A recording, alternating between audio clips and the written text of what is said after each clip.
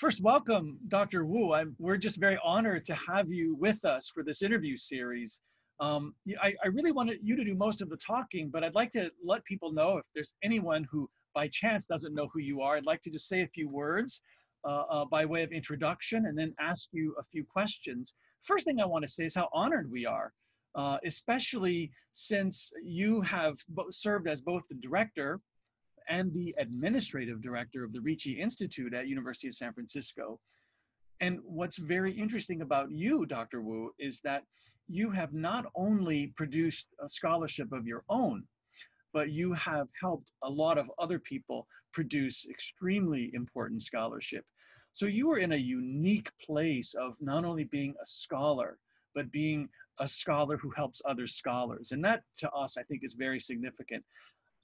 You've published quite a lot, and there's too much to mention, but there are three things that really have been at my elbow as I've worked on research. Obviously, the first one is your Encounters in Dialogue, which is an edited volume, an international symposium. I love this title. It's very descriptive, an international symposium on cross-cultural exchanges between China and the West from the late Ming to the early Qing. You also published an edited volume, Christianity in China, a scholar's guide to resources in libraries and archives in the United States. I use that almost every week. And then finally, the book that I actually personally have loved the most that you were instrumental in producing was the book 中国基督宗教史料重看. I think you translate it in English as Narratives from the Hinterlands. I love the English translation, but the Chinese tells you a lot more. So in any case, we're just honored and grateful for your willingness to be part of this series. But let me just stop now because we're going to let you do all the talking. And I'll begin with the first question. And that is, Dr. Wu, what brought you to the field of China Christianity studies? And why are you interested perhaps in the particular areas that you have selected to focus on? Oh, thank you so much, Professor Clark. And it is really, the honor is really mine, to be part of your project and to spend some time with a fellow scholar, and distinguished fellow scholar like you, to reflect what has been going on and what has been affecting us both academically and personally. And then more importantly, looking ahead and what we can do individually, jointly, in what areas. So I have been looking forward to it. I know that this is going to be a rewarding experience. Well, I did not choose this particular research subject by myself. And from the beginning, I was born in China, and I often say that I was born under the red flag and brought up under the red flag. And it was not until the early 1980s I joined basically the first wave of mainland Chinese scholars to further my studies in the United States. And I didn't have any money. I remember the first time I came, I had $50 in my pocket. And all I wanted to do is to get a master's degree in education. And I want to be a teacher. And with that, I thought I would be able to return to China and then teach. And that's everything that I had at that time. Of course, and when people are in their 20s and they have a lot of dreams and they're still trying to decide. But it was not until 1986 and I had the opportunity to meet a remarkable man who really changed my life later on. And his name is Edward J. Malatesta. And he was a Jesuit and born in the United States as an Italian immigrant and ordained and I believe in the 50s, and he really wanted to commit himself to Jesuit China mission, but was not able to. And later on, and he studied, I think he did his doctoral degree in theology and with a dissertation on St. John's, and spent a lot of time in Rome teaching the Bible, basically, the scriptures and so on and so forth. But it was not until the late 1970s when the diplomatic relationship between China and the United States was normalized, and the opportunity came. And then he started, transferring himself from more of a Bible teaching professor to a real China committed missionary, if I may. But at the same time, he's a scholar. He studied Chinese and for a year and a half, and he was so good. And he later on in his life, he was able to teach in Mandarin in China. And in 1986, a Catholic sister, Dominican sister, said, Thanksgiving is coming. I'm going to invite you to our Thanksgiving dinner, but I'm going to introduce you to a person who had been bitten by China bug. And so I was sitting next to him, and that was the first time I got to know Father Malatesta, and it was the first time actually I had an intimate friendship with a priest. And so at the dinner, everything he could talk about was China, nothing else. And so I was so impressed and so touched. And in the middle of a celebration of Thanksgiving, and I was blessed with this opportunity to know somebody who is a foreigner, but who is so committed and so much wanting to give himself to China. And it really touched me.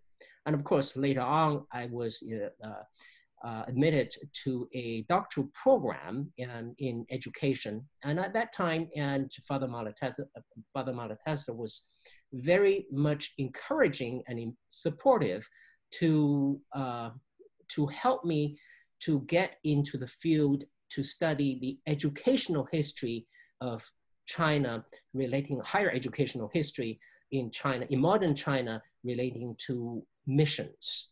And so I spent a lot of time studying the early history of the Furen University, and from the late 1920s to early 1930s. And with the help of Father Malatesta, later on he connected me with many other people. That got me started, and that just opened up a very, very broad field of research, scholarship, and but among everything that I have experienced, I would say that everything started from Malatesta, and along the way, and he was walking with me, not only in terms of specific, a research subject or specific historical era or any particular person, but it is the human relations that he shared with me, the friendship that he shared me, that has really inspired me to get into this field, get to know, and what has happened in history, and more importantly, above and beyond, is what is still going on that is affecting us. So if there's one person and one moment that has changed my entire life, I would say it was Father Edward Malatesta, and it was that Thanksgiving dinner that made the change when I look back. That's a really marvelous story. Yeah, you mentioned too the contours of your research. I wonder if you can remember any specific moment or research discovery or anything in your life studying this topic that made you think differently about it. I think it is a kind of gradual process, and I didn't, recognize anything, right from the beginning, or anticipated anything right from the beginning. And again, it goes back to Father Malatesta. And when I was a fresh, young doctoral student, and of course, when you were a doctoral student, you're kind of fearless. You don't know what you're getting into, and everything would be rosy, and everything I want to do, and I will be able to do it, and so on and so forth. So, and one day, and Father Malatesta said, "Oh, hey, look, Xiaoxin, here's a project that you may want to look into, and if you're interested, I would like you to continue." And he brought me a thick book of about 600 something pages, and it is the Christianity in China Scholar's Guide to the resources in the libraries and archives of the United States. First edition and edited mainly by Dr. Archie Crouch, who was a missionary in Sichuan province in the 1940s. And I was just so fascinated by the amount of information about missionaries to China and where they are in the United States, in what kind of format, and the categories, and so on, the historical events, and photos, and movie clips, anything you mention it. It was just so fascinating. It was like a little child in a toy store. And anything you pick up, it turns out to be gold. And of course, at that time, Dr. Archie Crouch was already in his mid-70s, and I had great fortune to meet him many times, and he coached me how to update his first edition and all of that. And but I had no idea how complex, how difficult, how challenging the whole project would be. So I had a grand idea. Okay, now I'm a first-year doctoral student. I can finish that by the end of my studies. And then with a dissertation, with a newly published book, I'm set. And of course, who would have known it would have taken me 10 years to finish that. And it's so comprehensive, but it's so enjoyable. And not only because that it was picking up something that a former missionary had left without being able to finish, and kind of a continuing mission, but also the academic information that it contains that I thought I would be able to enhance, improve, and then bring it again with modern technology to more scholars. But I was able to get in touch with more than, easily 350 archivists, curators, librarians throughout the United States, and establishing personal relations with them. That's very, very enriching to me, and both professionally and personally. So if there's one event, I think, there's so many events that would be interesting, but when you ask the question, and this is the very first thing that kind of struck me. And also it shows the naivety of a doctoral student. But I'm glad it's done. Mm-hmm. Well, this is the first time I've heard that project took you 10 years, which is that you had perseverance to do that is quite impressive. Well, it's interesting because I think most of the work you did on that project you did here in North America. But in the many years I've known you, you spent a lot of time in China. And I wonder if you might reflect upon a meaningful moment that you've experienced while doing your work in China. Yes, and actually, and again, there are so many moments. Instead of one, could I give two, and sort of a two with the price of one, so to speak. And there are two particular moments that in my professional career and personal relations that I think when you asked the question that came into my mind immediately. The first one took place in 1990.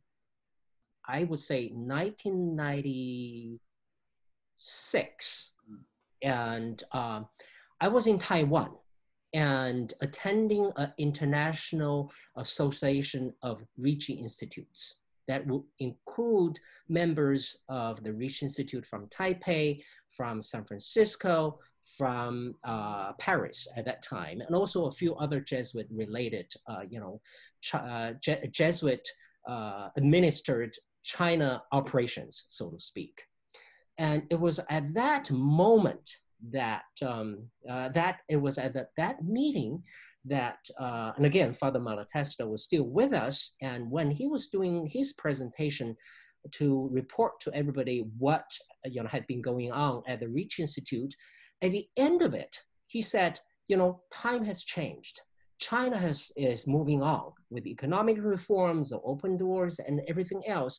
With all of us all of us who have been committing ourselves so much to this particular field, but at the same time, we have to recognize we are in our 60s.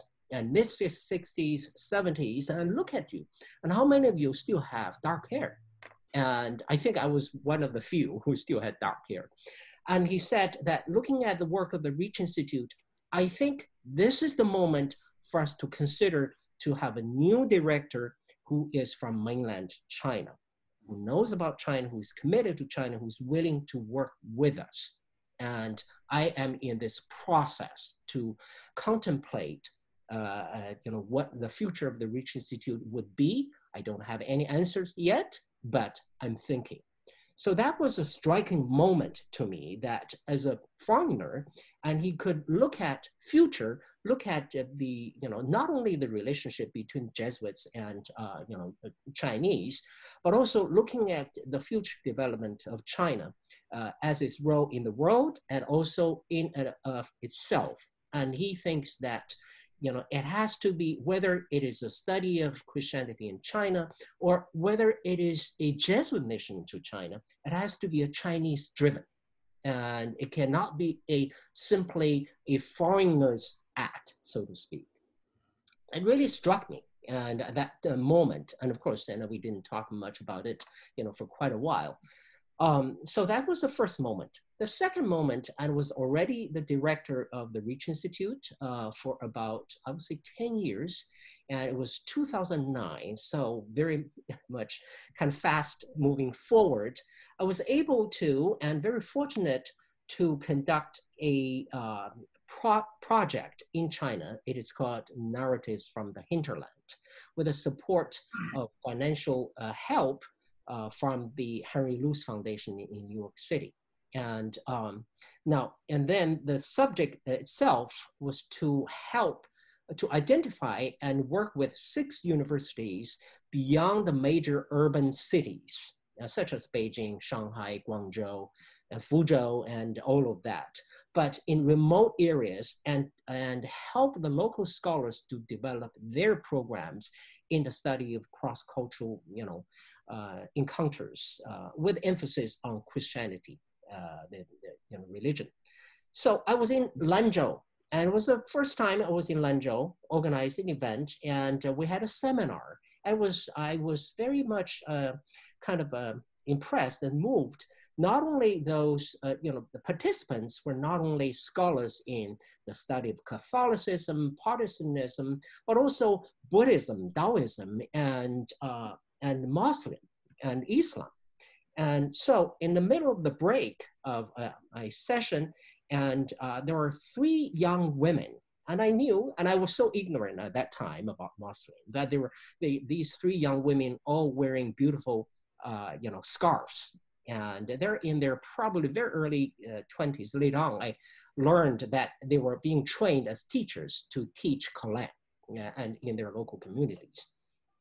So, and I wanted to go and greet them. And as soon as I turned my eyes to them and they look at me, they got very nervous. And that made me very nervous because I didn't know what I should do in front of Muslim women. And I'm sure they were equally kind of nervous about me, who is, well, maybe a Chinese, maybe American, maybe a combination of both. But I went to them anyway, and then I look at them, they look at me. For a few seconds, we didn't say anything. Later on, I said, "You're nervous, right?" And they all of a sudden, they laughed and said, "Yes, you are too, right?" And so that started our conversation. I couldn't remember what we were talking about, but I really remember that moment. And there is a basic connection that among human beings, whether, whatever religious affiliation you have. And at the same time, people have common interests.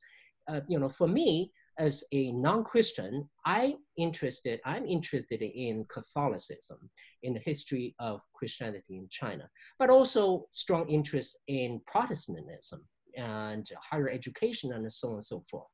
And these were young women who were interested in, Muslim religion in China.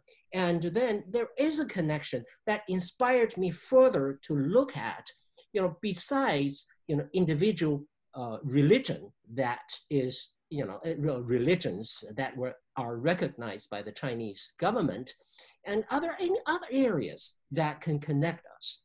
And so that kind of inspired me to look into kind of multidisciplinary areas and areas other than history that may have affected people in history and today, and such as, you know, music, sociology, science, and art. And I mean, the list goes on and on and on.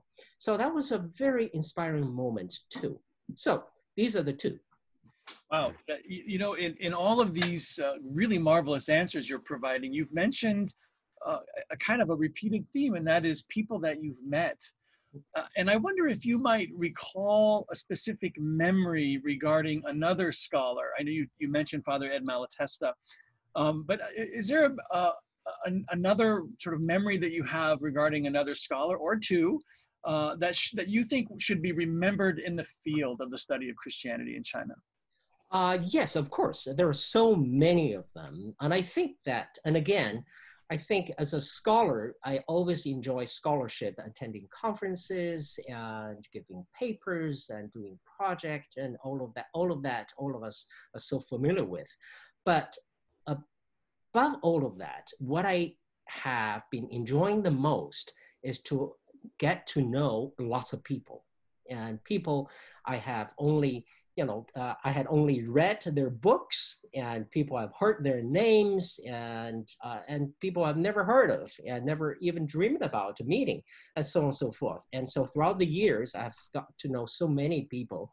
And so the friendship that I have, the fortune to establish with them is most rewarding. And again, I can think of two people really, and they are remarkable people who have made a difference in my life. And I'm pretty sure that what they have done to me is not kind of a single isolated occasion. They must have done that to many people.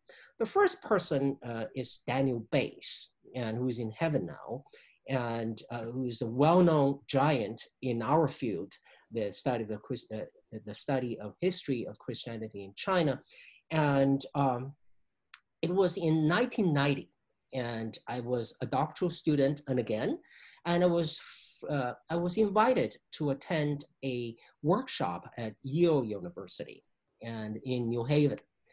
So it was the first international occasion that I ever attended as a scholar.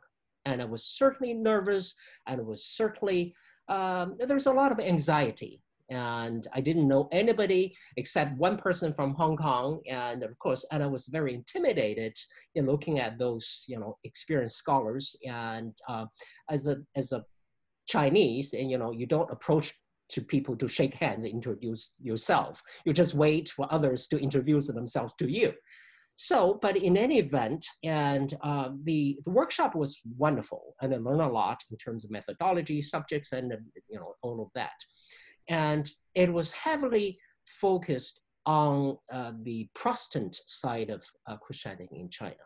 And so lots of presentations, and it just so happened my presentation was the last one. And of course, in a 2-day workshop, it was, you know, heavily packed with, you know, presentations and discussions, and everybody wanted to talk. Everybody ran over their time. So by the time when my presentation came, I think I only had 7 minutes left, and for a you know, promised something like 30 minutes. So I just started doing all of these things as quickly as I could, and then somebody kind of interrupted. I didn't know his name at that time, and he said, "Xiaoxin, slow down. And nobody wants to push you, just do whatever you want." And later on, I got to know it was Daniel Bays. But in any event, so I slowed down. I was still nervous. By the 10th minute, I was already, you know, 3 minutes, it was already late. And then the chair of the panel said, "Xiaoxin, I'm sorry, and you have to stop, and we're running out of time," and so on and so forth. And it is this person again who came in, and he said, "Well, you know, I'm sorry to, you know, to say that, you know, Xiaoxin's presentation was the last one, of course, but it was the only one on Catholicism. He's a young scholar. I think it's only fair for us to give him an opportunity to let him finish. It is important for him. It is important for everybody sitting here. It probably would be important for the future of this field. Let's hear what he's going to say."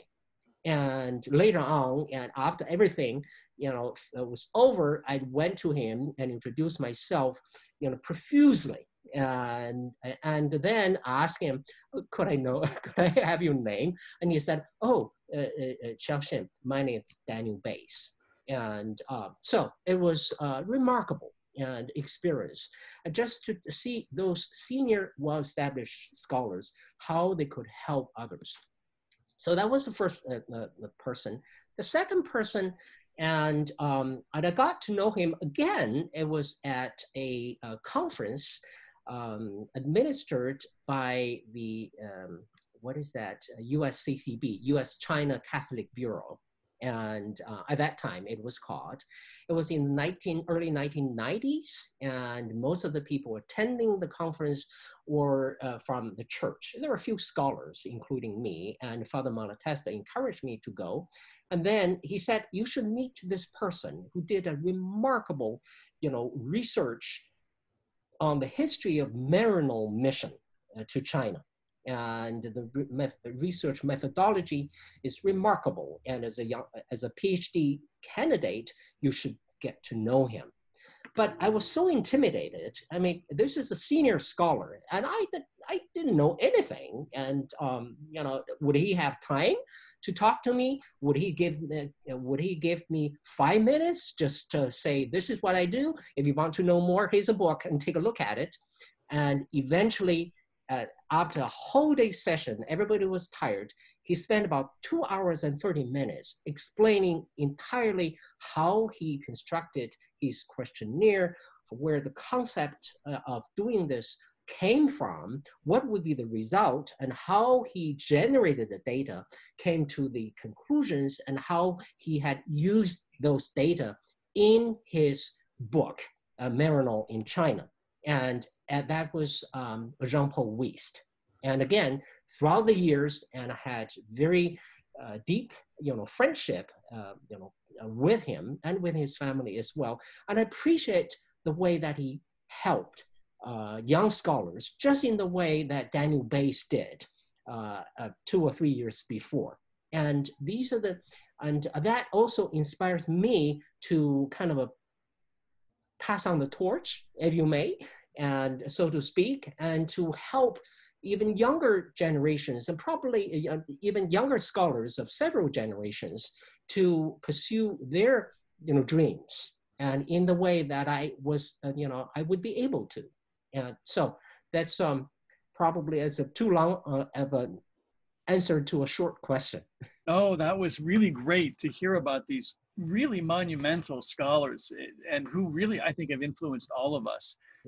Well, we've been talking for about 30 minutes. I think we have about 10 more minutes, but there's one question, and in my mind, it might even be one of the most difficult questions to think about, and that is, what are your hopes? What hopes do you have for the future of this field, for the field of the study of Christianity in China? Well, as a scholar, and now, I think that I have more gray hair than dark hair now.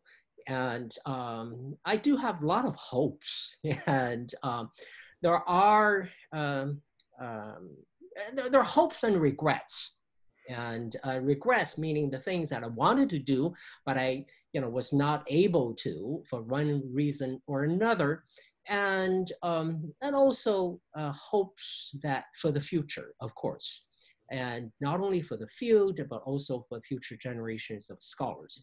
And I think these are interrelated.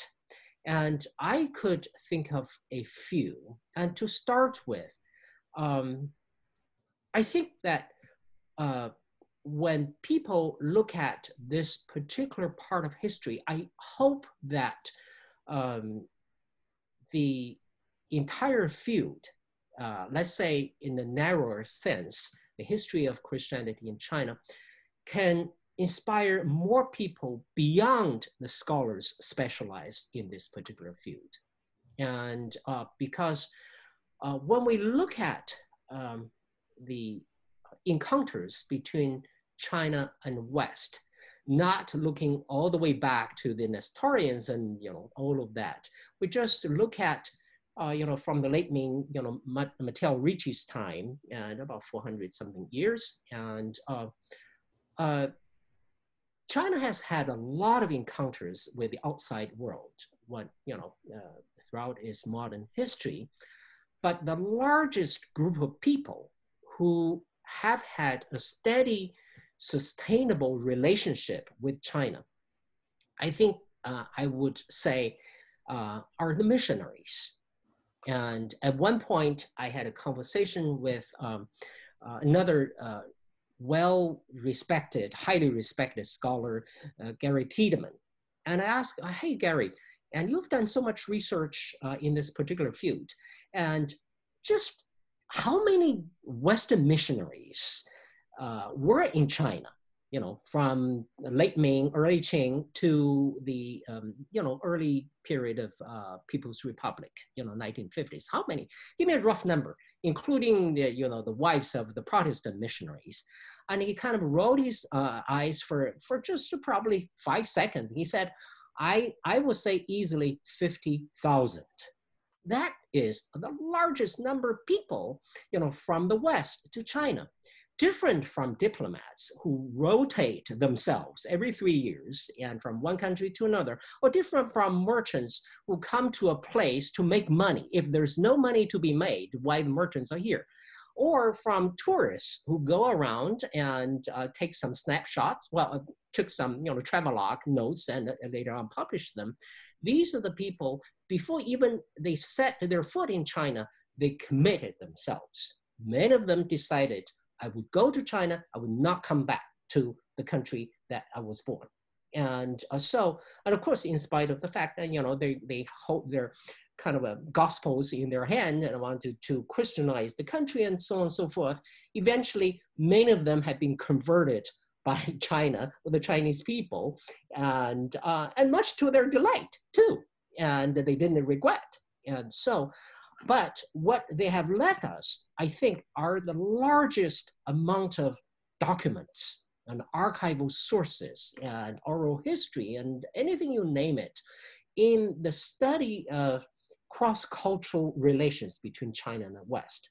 And it's not religious. It is basically touching, every corner of our heart and mind. And so I hope there will be, if there's, biggest hope is that our work today can inspire more people beyond our own field. And so that's one. The second one is that I hope that it is still the case, and unfortunately, that this particular field, if we look at the entire field internationally, I think the voice is still, by and large, dominated by Western voices.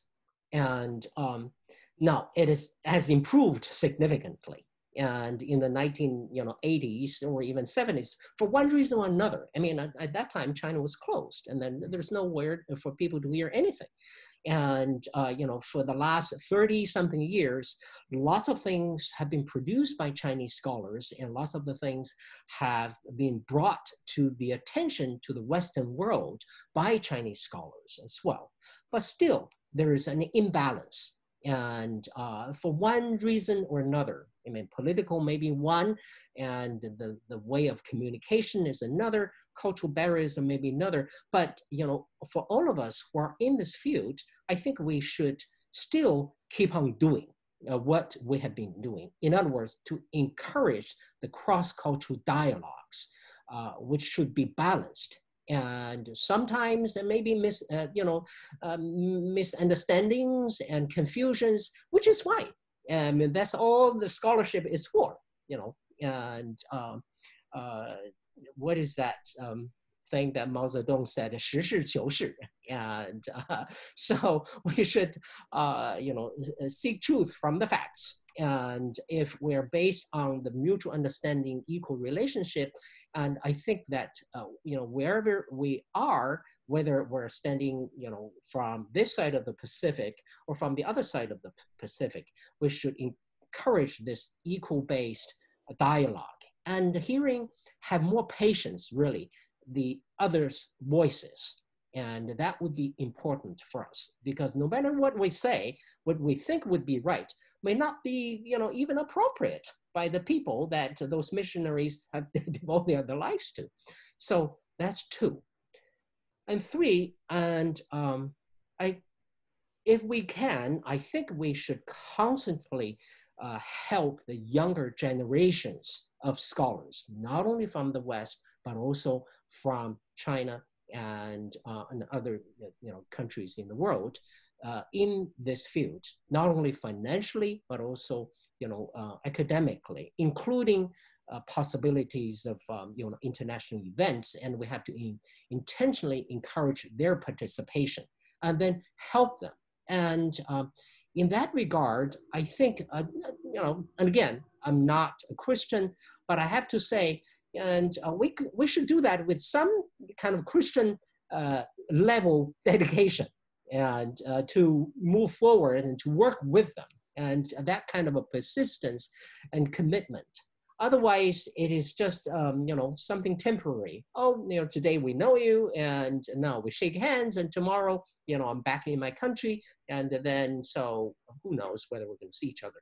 And there are so many wonderful scholars, and in my experience, anywhere you go, whether it's in the United States, in Europe, in China, and in other parts of Asia, and who are so talented, who have wealth of information, and we should help them in, to broaden their views and to improve their research methodology and to encourage their dialogues and friendships with others. And then, last not the least, I think that sometimes that we have done so much by ourselves, and sometimes it's easy as scholars to get stuck in our own kind of a office or environment and so on and so forth. And but at the same time, every day, and as soon as I go out and to another country, it doesn't have to be China, and I would learn something. And recently, the Reach Institute has initiated a new project, and basically it is the study of the history of Christianity in East Asia.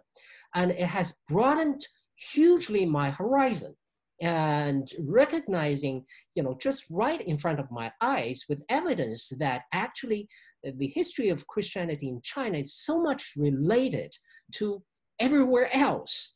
So we should, if you look at kind of global history or, a world church, whatever you name it, it is a world history that the Christianity in China only plays a small part.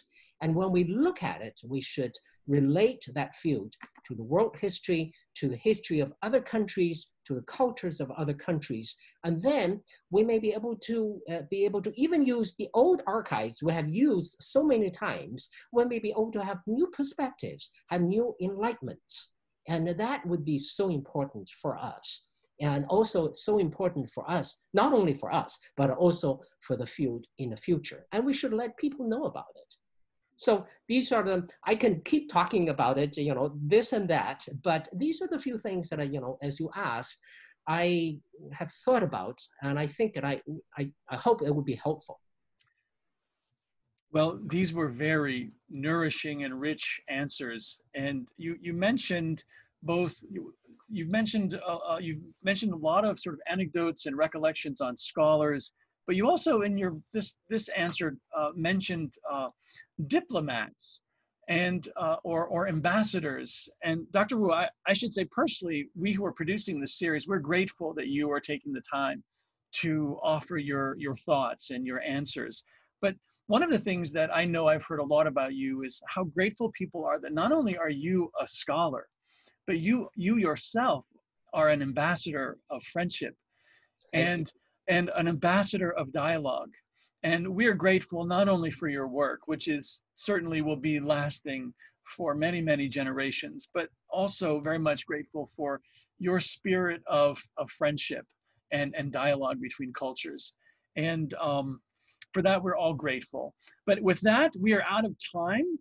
So again, thank you so much, Dr. Wu. And we all send you our very warm wishes for a wonderful summer. So thank you so much. Thank you. And it's really a pleasure to be with you and to share my experience. Thank you Thank so you. much.